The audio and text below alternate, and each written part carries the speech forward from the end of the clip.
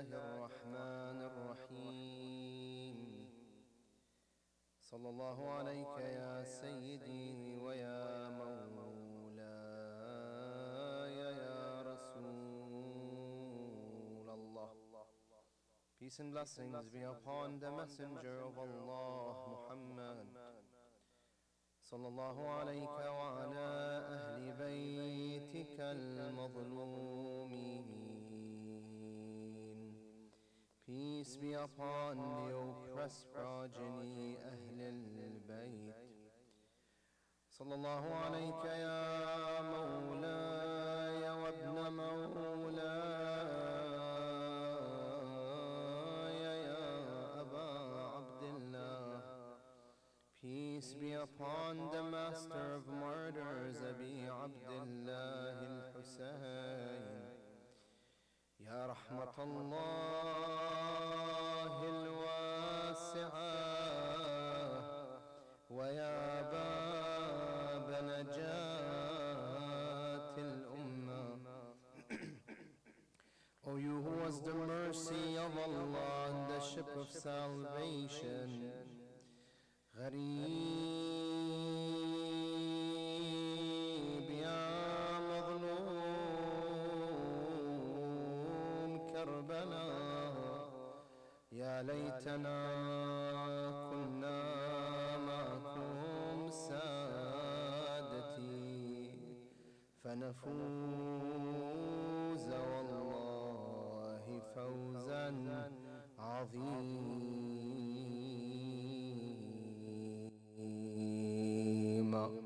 We wish we were with you so that we may fight for your sake and gain martyrdom. السلام على سيدتنا ومولاتنا خديجة بنت خويلد. Peace be upon the mistress of the women of the world during her time, Khadija. Peace be upon the oppressed Khadija. Allah subhanahu wa ta'ala has said in the Holy Quran, يَمْحَقُ اللَّهُ الرِّبَا وَيُرْبِي الصَّدَقَاتِ. For the love of Lady Khadija alayhi salam, sallu ala Muhammadin wa ali Muhammad. اللهم صل على محمد وآل محمد. The Islamic laws that were brought down upon the Messenger of Allah Muhammad, peace be upon him and his family, were brought down for the benefit of mankind. In other words, Allah subhanahu wa ta'ala does not benefit from our worship, nor does He benefit from our obedience. Allah Azza wa Jal reminds us of this reality in the Quran as He says, يَا أَيُّهَا النَّاسِ أَنْتُمُ الْفُقَرَاءُ إِلَى اللَّهِ. O people, you are the ones in need of Allah, وَهُوَ الْغَنِيُّ الْحَمِيدُ. And He is the unneedy, the praiseworthy. Allah subhanahu wa ta'ala does not need us to pray for Him or to fast or to pay charity. But He brings down the Islamic laws for our own benefit. In other words, when I worship God subhanahu wa ta'ala, I am the one who's attaining the benefit. And when I disobey Him, I am harming my own self. When Allah subhanahu wa ta'ala forbids something, He forbids it for a reason. Because that thing, that specific deed, is harmful for the human being. Whereas when Allah Ta'ala allows you to do something, that deed, the deed that He allowed you to do, is good for you. It's a deed that benefits you in one way or another. Allah also reminds us of this reality. In Surah Al-A'raf, when He praises the Prophet sallallahu alaihi wasallam, and He mentions his attributes, saying, يَحِلُّ لَهُمُ الطَّيِّبَاتِ وَيُحَرِّمُ عَلَيْهِمُ الْخَبَائِثِ, saying that the Prophet sallallahu alaihi wasallam allows the people to do what is good. The lawful deeds are good, things that are pure. On the other hand, he forbids them from doing what is impure. He forbids them from doing what harms them. يحل لهم الطيبات ويحرم عليهم الخبائث. And so when Allah subhanahu wa ta'ala forbids mankind to do a certain deed, it's because that deed damages the human being, the individual, or society, or both. Amongst the deeds that Allah subhanahu wa ta'ala forbade is a deed that is belittled today, unfortunately.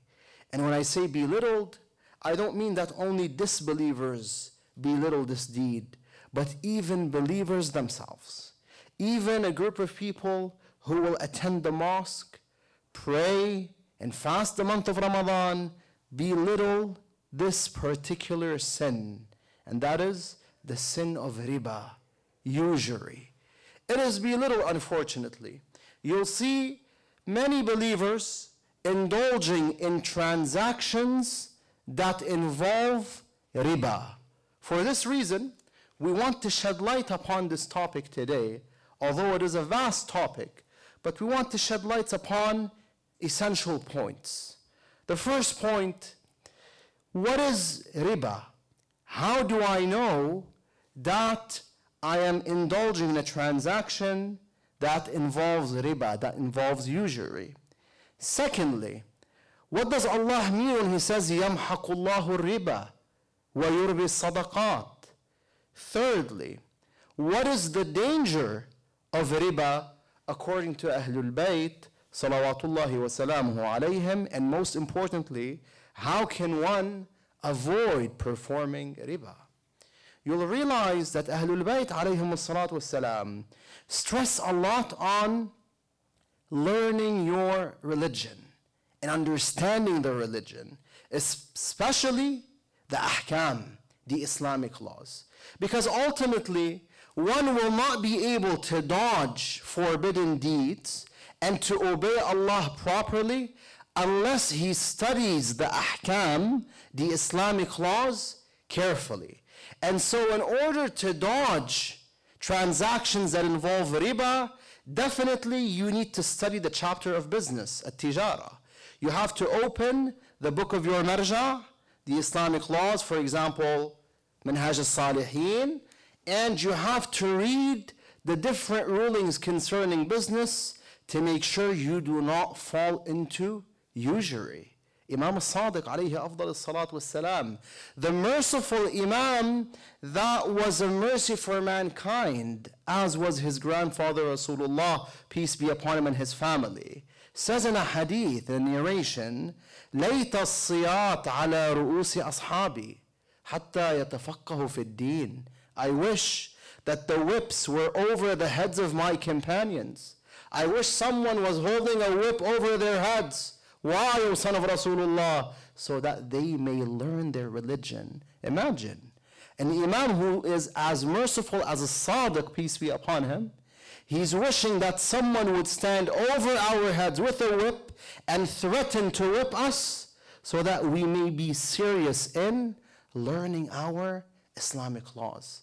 Unfortunately, sometimes you'll see a person spending hours and hours on what? On Facebook or Twitter or social networks, reading about things that do not benefit him in this world or the afterlife. But at the end of the day, he does not find a few minutes to open the book of his marja and to learn the Islamic laws.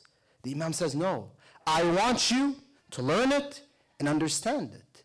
Imam Ali, on the other hand, peace be upon him, he is narrated to have said as he was on the pulpit, Ya ma'shar al-tujjar, O businessmen, al-fiqhu thumma al-matjar.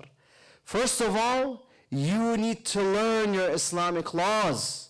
You need to understand the religion, the boundaries of your religion, the boundaries that the religion places on you, and then you can indulge in business. Then he repeats his word, al-fiqhu thumma al-matjar, al-fiqhu thumma al-matjar. The Imam repeats it 3 times, alayhi afdal as-salatu was-salam. Then he says, I swear by Allah, لَلرِّبَى فِي هَذِهِ الْأُمَّةِ أَخْفَى مِنْ دَبِيبِ النَّمْلِ عَلَى الصَّفَا. he swears by Allah that usury amongst the Islamic nation is more hidden than the slow walk of an ant on a stone. Imagine, if an ant is walking on a soft stone, can you hear its walk? You can't hear its steps. The Imam says riba, usury, is hidden. The Islamic laws, especially concerning business, are very precise. And so one must understand them carefully. As-Sayyid Muhammad Sa'id al-Hakim, may Allah prolong his life, one of our current maraja, he says it is sad to see that sometimes a believer will indulge in a transaction and then he'll ask whether this transaction is valid or not, whether it's lawful or not, only to find out that he has fallen into a big problem that is difficult to solve. He says, I wish he would have asked before he indulged in the transaction. Indeed, we need to spend some time acquiring, learning the Islamic laws. What is riba? What is usury? The maraja in general divide usury into two. Riba fil muhamala, which means usury in a transaction, such as buying and selling, and riba fil qard, usury in loaning, in a loan. I'll give you an example of both so that you may have a good understanding, but keep in mind that you must review the ahkam concerning this topic because there are numerous rulings. When we come to usury in transactions, imagine you have two people, Zayd and Amr. Zayd wants to buy something from Amr. They agree to buy and sell the same product. A product that is sold based on its weight or based on its volume. When you go to Freshco, for example, or Food Basics, what do you see? You see, for example, that 1 pound of apples costs $1 or $2, right? 1 pound of oranges costs $1 or $2, so on and so forth. So here we have selling based on kail, meaning based on volume. Based on weight. And sometimes the selling is based on the volume. For example, 1 liter of milk costs $1, as an example. So Zayd and Amr agree to sell each other tomatoes. Amr says, I will sell you 10 tomatoes that are in a perfect condition.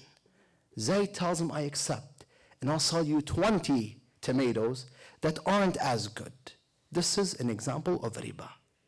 Riba fil muamala, usury in transaction. It's invalid, it is haram, it is forbidden to do so. Another example, Zayd wants to sell Amr 50 kilos of medjool dates. And Amr wants to give him, in return, 100 kilos of dates from Medina. Because they're selling the same product, dates, and there's a difference in the amount given to each other, and dates is a product that's sold based on its weight or its volume. Thus, this is an example of usury in a transaction. As for usury in loan, imagine you have Zayd and Amr again, and Zayd wants to pay his tuition. He's in need of money. He tells Amr, lend me $10,000. Amr tells him, sure, I'll lend you $10,000. However, you must pay me back $12,000, not $10,000. If you had told him $10,000, it would be fine. But because he asked for something extra, he asked for an amount beyond what he is going to lend Amr or Zayd. In this case, this is considered to be riba, usury. In other words, when you charge a person interest, that's a form of usury. What's dangerous about usury is that it's not only forbidden to charge a person interest, but it's also forbidden to pay the interest. It's also forbidden to pay it. So in this case, you might ask yourself, how are we supposed to live today when riba usury has filled the earth. Everywhere you go, there's usury. How are you supposed to live? You must learn your ahkam to be able to know how to dodge, how to avoid the usury. Allah tells you, يَمْحَقُ اللَّهُ الرِّبَى وَيُرْبِي الصَّدَقَاتِ. Usury will be wiped out gradually. Why does a person involve himself in transactions that involve usury? To gain money, right? Why does the bank charge you interest, for example? To gain money. Allah tells them, no, you're wrong. If you think that riba will grant you more money, you are wrong. Riba, number one, will wipe out your faith. Number two, the money you acquire from riba, sooner or later, will evaporate. However, yurbi sadaqat, when you pay sadaqah, when you give charity for the sake of Allah subhanahu wa ta'ala, it appears that you're losing money. But in reality, you're saving the money. Saving it where? Saving it in a bank that does not lose its money. Which bank? Not Scotiabank, or TD, or Royal Bank. The bank of Allah subhanahu wa ta'ala. When you pay sadaqah, the sadaqah is going where? In the bank of God Azza wa Jal. Imam al-Sajjad salawatullahi wa salamuhu alayhi, when he would pay charity, the Imam would kiss his hand. So once he was asked, why do you kiss your hand, O son of Rasulullah? Why do you kiss your hand when you pay sadaqah?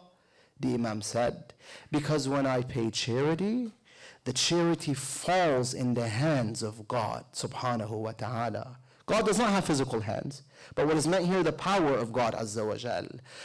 The charity falls in the hands of God before it falls in the hands of the beggar. Meaning Allah Azza wa Jal instantaneously accepts it. Imam al-Sadiq tells us, alayhi salatu wasalam, that Allah Azza wa Jal says, when a person pays charity, instantaneously I accept, I grab hold of his charity. I've authorized some of my creations to grab hold of everything except for charity. I grab hold of it. For example, who extracts our souls upon death? Malik al-Maut alayhi salam. With the permission of God, without doubt. But there's an angel that Allah has authorized to take our souls. Who writes our deeds? Al-Kiram al-Katibin, our angels on our right and left sides, alayhim as-salam. But when it comes to sadaqah, Allah subhanahu wa ta'ala says, I am the one who grabs hold of it. So when you're paying charity, in reality, you're not losing the money. In reality, you're saving it. In fact, the money is going to grow. Because Allah said, yurbi sadaqat. Allah Azza wa Jal makes it grow and grow and grow. When you come on the Day of Judgment, you see that this one sadaqah you paid, that was maybe a piece of bread or a piece of date, this sadaqah has turned so big, it is bigger than the Mount of Uhud. Allah Azza wa Jal makes it grow. يَمْحَقُ اللَّهُ الرِّبَى وَيُرْبِي الصَّدَقَاتِ. Allah does not bless usury, and He causes charitable deeds to prosper. And so there is no blessing in usury.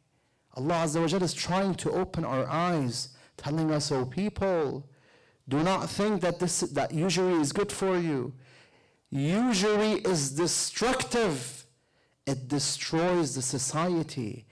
It causes enmity. It causes grudges because it separates the community. All of a sudden you have a group of people who are rich, who are exploiting plenty of other people who are needy. Whereas when you pay sadaqah, when you tell the beggar or the poor individual or the needy, you know what?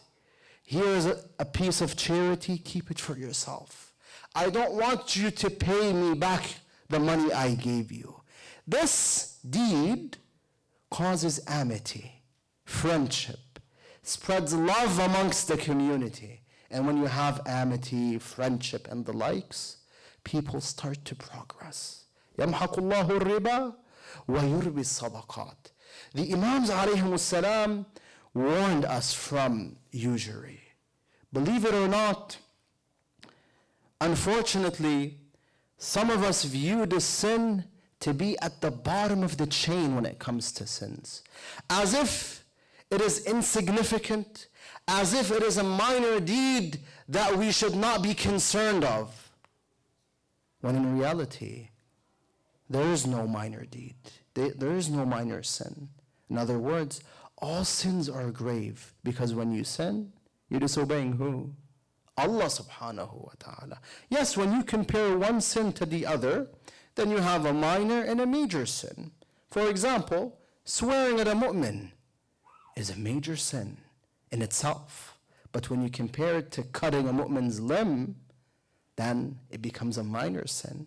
Cutting a believer's limb is a major sin, but when you compare it to killing the believer, it's a minor sin. Killing the believer is much more grave. You know what the Imams say, alayhimus salam?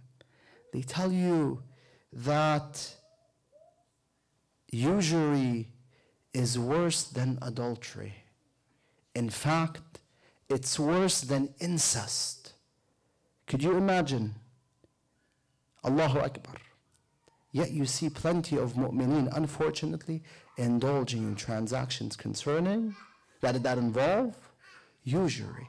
How grave is adultery? We know that adultery is one of the major sins. One of the worst things that a person could do, God forbid. Let us see a hadith, a narration that mentions the effects of adultery, so we understand how grave it is, and then we'll have a better understanding of how grave usury is. Imam Ali alayhi afdal salatu wasalam says the Prophet sallallahu alayhi wa alihi wasallam said, adultery has 6 effects, 6 after effects. 3 take place in this world, and 3 take place in the afterlife. The first one, يُذْهِبُ بِنُورِ الْوَجْهِ. Sometimes you see a believer, a pious believer, you feel as if his or her face is shining with light. That is one of the effects of being a good individual. Being a person who prays Salat al-Fajr and Salat al-Layl and reads Quran. Allah gives you some sort of light in your face. That light is snatched away, removed when a person commits adultery. وَيَقْطَعَ الرِّزْقِ. It cuts his sustenance. Do you want health? Do you want knowledge? Do you want wealth, piety, a good spouse, good children? That's all part of rizq. Then avoid adultery. وَيُسْرِعُ الْفَنَاءِ. And it draws a person's death close to him. In fact, it makes that event, it brings the death closer to the individual. It makes him die quickly. Those are 3 effects in this world. What about the afterlife, Ya Rasulullah? He says, as for the afterlife, فَغَضَبُ الرَّبِّ. First of all, Allah subhanahu wa ta'ala will be angry with him, which means punishment is prepared for that individual. Secondly, سُوءُ الْحِسَابِ. Allah will question him, and he will make his questioning very difficult. Can you imagine how difficult the reckoning will be if Allah subhanahu wa ta'ala asked us about every minute in our lives? I'm not going to say every second. Imagine if Allah ta'ala asked me and you about every minute. What did you do in that minute? Why did you do it? Why didn't you avoid the sin? What would happen? How long would your questioning be? You'd be standing for years and years in the mahshar on the day of judgment. Adultery causes su'il hisab. Last but not least, وَالدُّخُولِ أَوْ الْخُلُودِ فِي النَّارِ. The narration has 2 forms. One of them says he will enter hellfire. The other says he will remain in hellfire for eternity. Of course, this is if the person doesn't repent. If a person fell into this sin, God forbid, he can repent. There's always a chance to go back to Allah subhanahu wa ta'ala and to erase his sin through repentance. These are the effects of adultery. Imam al-Sadiq tells you usury is worse than adultery, worse than incest. Yet you see that usury fills the world today. Possibly we have reached an era mentioned by Rasulullah sallallahu alayhi wa alihi in a narration as he says, يَأْتِ عَلَى النَّاسِ زَمَانٍ لَا يَبْقَى أَحَدٌ إِلَّا أَكَلَ الرِّبَى. There will be an era in which everyone will consume money that was acquired through usury. Everyone, Ya Rasulullah, no one will avoid this sin? He says, no. There is a group who will avoid it, but yet they will be affected by it. So he says, فَمَنْ لَمْ يَأْكُلْهُ أَصَابَهُ مِنْ غُبَارِهِ. Literally meaning, if I want the literal translation, he's saying that the person who doesn't consume the money acquired through usury, that individual will be touched by its dust. Meaning, he will be affected in one way or another. Today, it is difficult to avoid usury, but it's not impossible. Alhamdulillah, our Maraja have discussed this issue in their books, and they have given us solutions to dodge the usury. And so we need to learn these ahkam, these rulings, to make sure we do not fall into a sin. We need to follow the example of the great Khadija, alayha afdal as-salat was-salam, Khadija bint Khuwaylid. Khadija was a proof of Allah subhanahu wa ta'ala. But in what sense? You know, Allah Azza wa Jal, sometimes He uses one human against the other. Let me clarify what I mean. If a person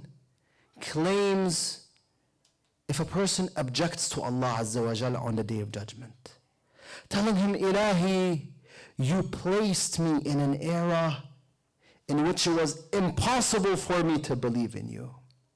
Allah subhanahu wa ta'ala might bring a person who lived in the same era, but believed in God Azza wa Jal, to use him as a proof against him, telling him that this individual went through the same circumstances you went through, yet he still believed. So if you were right, why did he believe and you did not?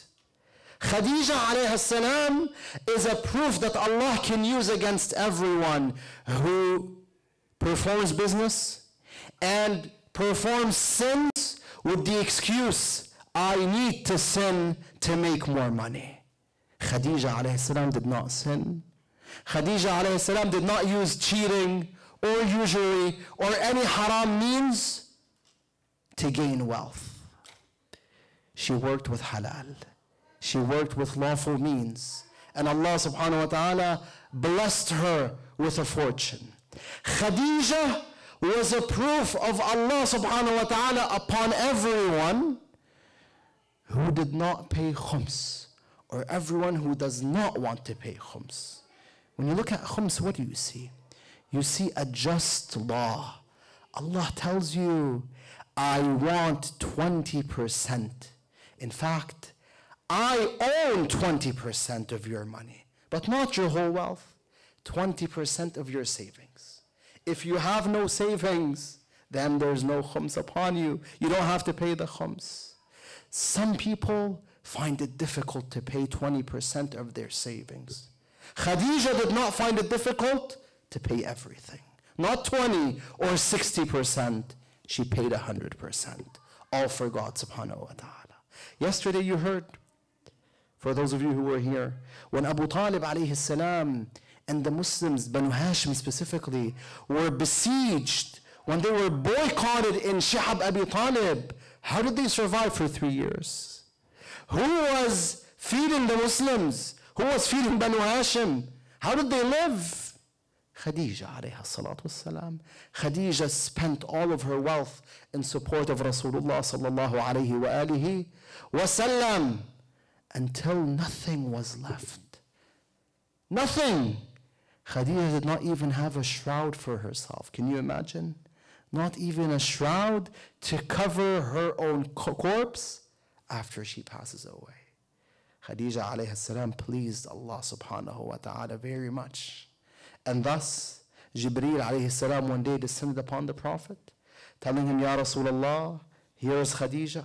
She is coming forth holding a pot. What is in that pot? The narration says food or water.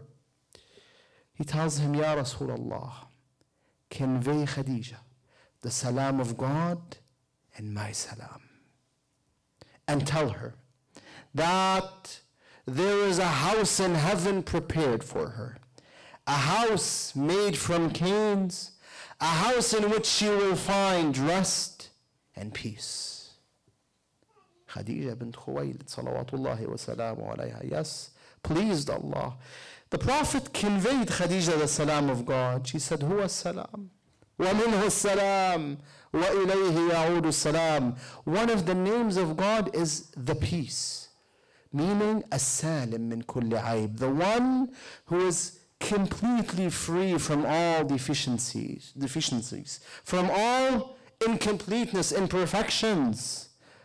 And peace is from him, and peace returns to him. Naam, Khadija salawatullahi wa salamuhu alayha gave everything for the path in the sake of God Azza wa Jal. When she was on the brink of dying, she had a touching dialogue with Rasulullah sallallahu alayhi wa alayhi. She told him three things, three different wills. The first one, she said, Ya Rasulullah, I want you to forgive me for any shortcomings, any faults, anything I've done. I want you to forgive me for not fulfilling your right fully. The Prophet told her, sallallahu alayhi wa sallam, Ya Khadija, you did not show me any shortcomings, any faults. You strived, you strived and you tried your best. You spent all of your money in the path of Allah subhanahu wa ta'ala. She told him, Ya Rasulullah, I fear the grave. I fear from the punishment of the grave. Imagine Khadija alayhi salam, who was the mistress of the women of the world during her time. She fears of what will happen to her when she is placed in her grave. What about the likes of me? Shouldn't we fear what will happen to us in our graves? Will we be punished? Will we go through the squeeze, ضغطة القبر? Or will our grave turn into a small paradise, a small garden from the gardens of paradise? Imam al-Sajjad alayhi salam looks at the future in Dua Abi Hamza Thumali and reminds us of our future. He reminds us that one day, yes, we will be carried to our graves. One day we will sleep in that dark grave. So what will happen?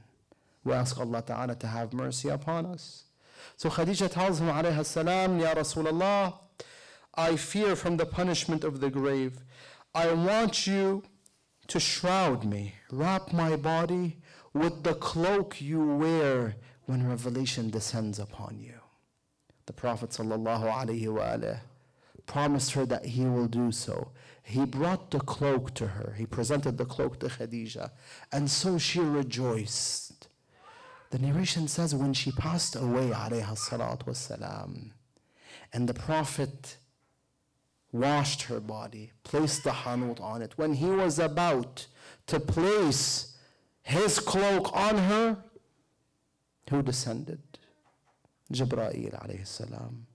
He tells him, Ya Rasulullah, Allah Ta'ala conveys you his salam. And he tells you Khadija spent all of her wealth for our sake. And so it is upon us to provide her with a shroud, with a kafan. Jibreel presents a shroud from heaven. And so Khadija is shrouded by two, by Allah himself and by the Prophet sallallahu alayhi wa alihi wasallam. Now last but not least, the last will is the heartbreaker. She tells him, Usika bihadeh, pointing to Fatima al-Zahra, peace be upon her, the little Fatima, who was still a little girl at that time. I tell you, Ya Rasulullah, take care of Fatima after me. She tells him she will be a lonely orphan after me. Do not let anyone from the women of Quraysh hurt her. Do not let anyone slap her cheek, and do not let anyone from the women of Quraysh slap her cheek. Do not let anyone scream or shout in her face, and do not let anyone disturb her, alayha salatu wassalam. Yes, indeed, these words are heartbreaking. Why? Because they remind us of a day in which Fatima alayha salam experienced all of these. Ya Khadija, peace be upon you, I wish you were present to see what happened to your beloved daughter days after Rasulullah passed away. Peace be upon him and his family. I wish you were present to see how her enemies surrounded her house and the house of her husband Ali, peace be upon him, and that man threatened to burn the house. Naam ya Khadija, he threatened to burn your own daughter, calling out, لَتَخْرُجَنَّ إِلَى الْبَيْعَةِ لَتَخْرُجَنَّ إِلَى الْبَيْعَةِ يَا عَلِيٌّ وَإِلَّا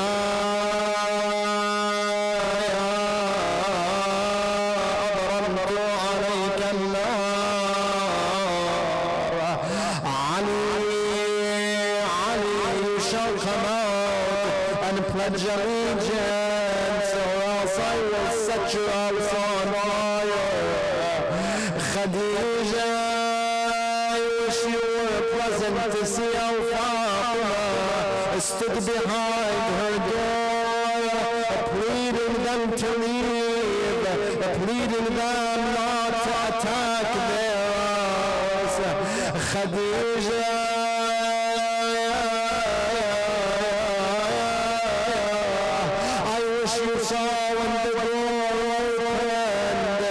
Fatima alayhi salam was forward. I wish you saw when that man squeezed her at the door, and Fatima called out, Abata,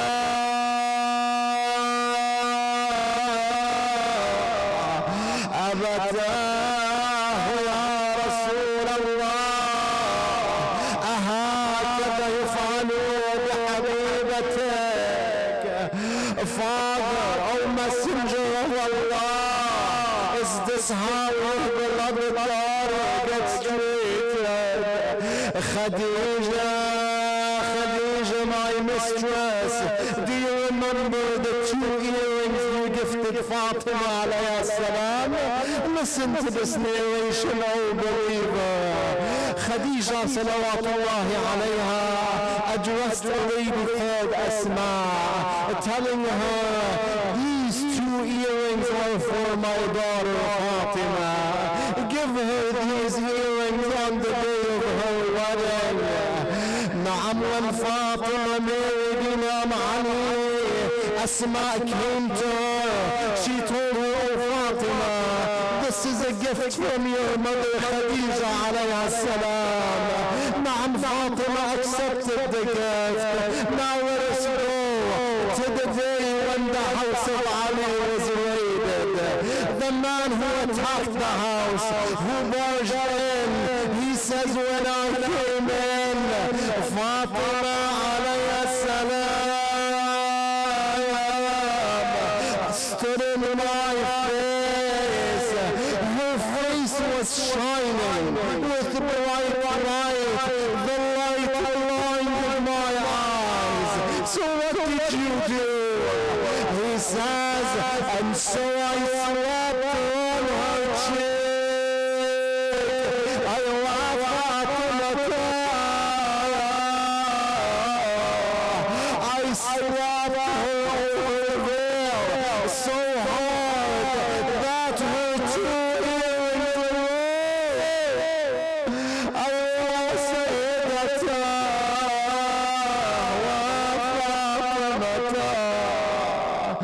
سيدتي خديجة. I wish we could see how the enemies forbade Lady Fatima, how they deprived her of crying for her father in Medina. And so she went out to the graveyard of Baqi'. Every day she would leave to Baqi' and cry for the Prophet beside the graves of the people in Baqi'. As if Fatima alayhi salam addresses her only hope, Rasulullah sallallahu alayhi wa sallam, with these lines of poetry. قامك يا ابويا خالفة فينا الوصية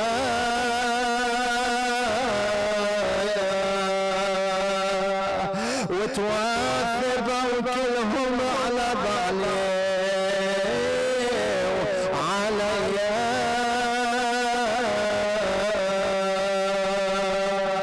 Father رسول الله, your people did not follow well. They all turned against me and against my husband Ali. أخبرك يا أبويا نحلتي مني خذوها. Father, the land of Fadak, the land you gave me when you were alive, they took that away from me, they usurped that. أبويا يا أبا خبرك نحلتي مني خذوها.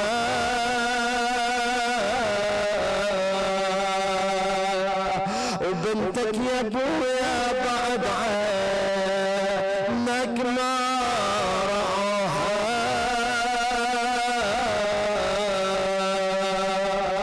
Father, after your departure, they mistreated me. They mistreated your beloved Fatima.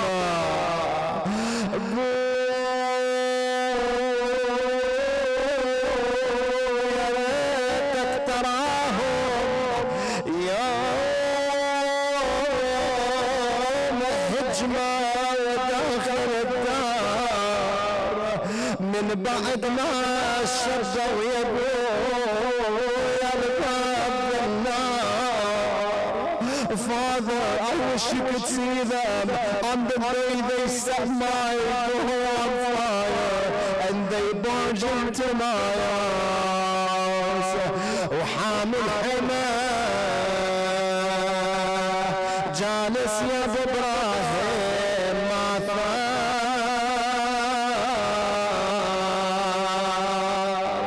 وانا حزينه واذرف دموعي جريه.